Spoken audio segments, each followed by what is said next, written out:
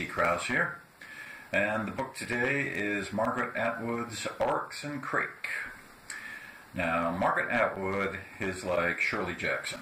You know, you mention either name and everybody goes, oh yes, we know who that is.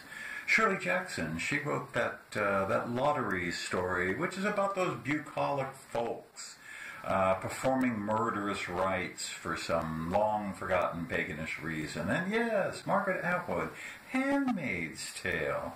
We've just seen the series on Hulu. You know, that whole white patriarchy, oppression, repression of women thing. We're all well-read, we all got it, we're all with it, and really, that's all we need to know about Margaret Atwood and Shirley Jackson and all them. Well, at least that was kind of my attitude.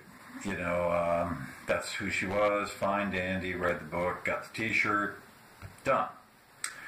Well, one day I was perusing a list of highly recommended fantasy and sci-fi titles because, let's face it, these days the only way you can keep out is checking out lists like that.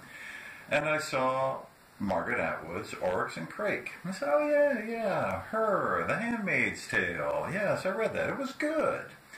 Although, you know, I'm getting a little bit tired of all this recent thematic political correctness that seems to be into everything. And, you know, but that's fine. This being Atwood, it probably would be that, but it's on the list, so give it a read. And yes, indeed, there was plenty of thematic political correctness in it, but gotta say, wow, quite a book. Oryx and Crake is the first book of the Mad Adam trilogy.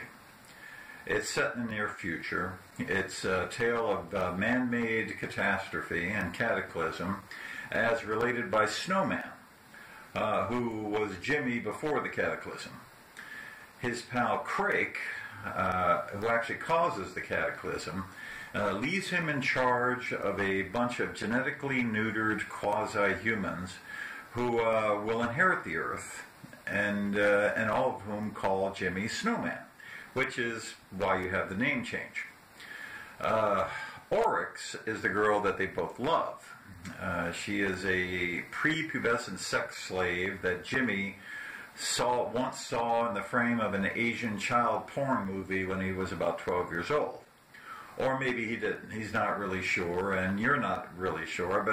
But somehow Oryx makes her way from Asia to Crake's corporation and becomes his gal Friday, with benefits. But she also loves Jimmy, and Crake doesn't know that, but then maybe he does know that and doesn't really care. Anyways, Oryx becomes the first teacher of the quasi-humans until Jimmy, Snowman, takes over. So, got it? Yeah, that's pretty much how it is.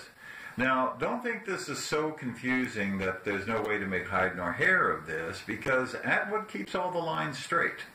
Yes, there's a lot of flashbacks without warning, which, you know, is the sign of writerly sophistication these days. But the name changes keep you on whatever time frame has just been entered. And there's no exposition, thank God, but plenty of references from which you can deduce all the events and everything that's going on in the current world. Now, for example, wait until you encounter the Pagoons. You'll figure out pretty quick what they are. And yes, plenty of thematic political correctness. In this case, the evil corporations callously exploiting the great unwashed for their god profit. But not really.